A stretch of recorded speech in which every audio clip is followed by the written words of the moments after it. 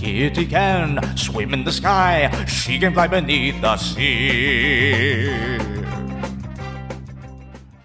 What am I doing?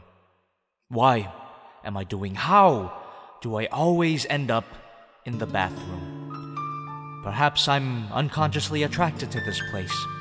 After all, it is where shit is produced. If I stuck my hand in this toilet, I would only be continuing this cycle of shit that I've made for myself. And just like the flush of a toilet, that little speck of dignity that I still have will go down the drain. Chogokin Hello Kitty.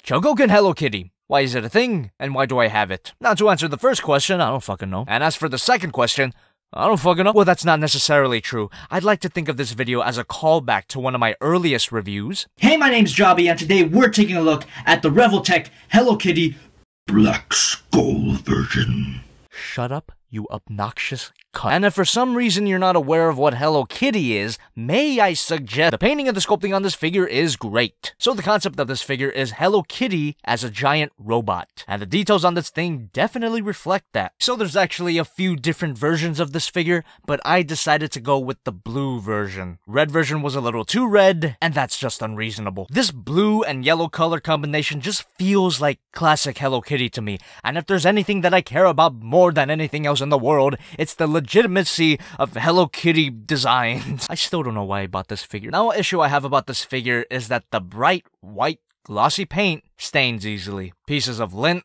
dust, toilet, it will get stuck to this figure. So it has to be consistently wiped. One of the first things I noticed when taking this thing out of its box is that it's heavy as fuck.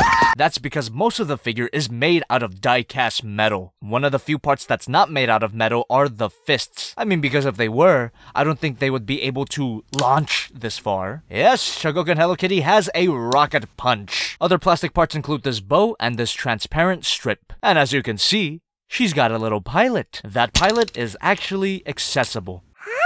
That's pretty cute. But this... not as cute. So what this ass infection allows you to do is plug it into the hole in the seat. And it also allows you to plug it into this included stand. And between my last Chogokin review and now, I still haven't learned how to read Malaysian, but thanks to you beautiful people in the comments, I've learned that this says Chogokin. And you can plug the figure right into there, and that's an awesome display. Now coming back to the gaping head, there's a button on the dashboard. And if you push this button, things quickly go to hell. Beautiful engineering to allow this eye switching gimmick, but holy fuck does it look kinda creepy. But let's go even deeper into the depths. Hello Kitty. I never imagined what an angry Hello Kitty would look like, but now I don't have to. Now the base, stand, whatever you want to call it, it's all well and good. But if you look underneath it, you'll see that it contains a lot of shit. I wouldn't call these accessories so much as necessary parts for the transformation. Did I say transformation? Ooh, I haven't had the chance to pull out this song for a while.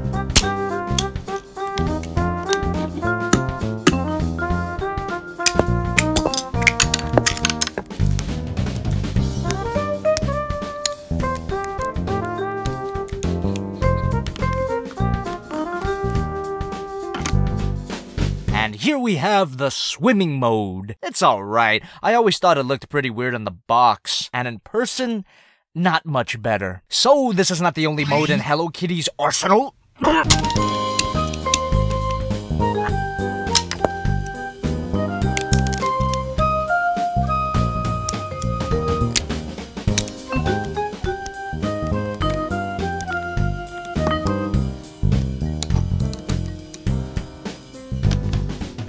And here we have the flight mode. Not that much different from the swimming mode other than the wings on the back. The thing about the transformations on this figure, they're kinda tacked on. It's like the main idea of the figure was just to have a robotic Hello Kitty, but they needed to spice it up a little bit to keep the figure from being a glorified paperweight. However, I will give them credit for the fact that these peg holes actually look like thrusters. That's pretty cool. So let me get this figure back to its robot mode and let's get into the good stuff.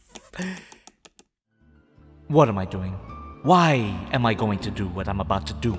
Is there a point when this running gag stops running? becomes old, crippled, withered away? Do I swivel not because I genuinely find it funny, but because it's what the people expect? It's not a JobbytheHong video if it doesn't have a swivel in it, right? We're all gonna die anyway. Swivel here! Head looks up, but that's more for the transformation. Arm rotates forwards and backwards. Leg rotates forwards and a little bit back. And that's about it. Not very much posability at all, but it is enough to pull off one of Hello Kitty's iconic poses. She's actually got little wheels, so you could roll her around like this. And there's these little grooves for the base made specifically for these wheels. That's a little spark of joy in my life. Despite being Hello Kitty as a giant robot, the figure itself, not that giant. Here's Chogokin Hatsune Miku, Chogokin Monster Hunter, Soul of Chogokin Gaogai Gar, and Madoka Godzilla Prime. Overall, this figure's alright. It's a good-looking figure with tacked-on alternate modes and very limited posing options. So get this figure if you're a hardcore Hello Kitty fan who also happens to be a giant robot fan, or you're an uncreative YouTuber desperate for content for his failing toy review channel. So in my last video, I said it would be the end of this weird influx of Digimon videos. Well, I lied.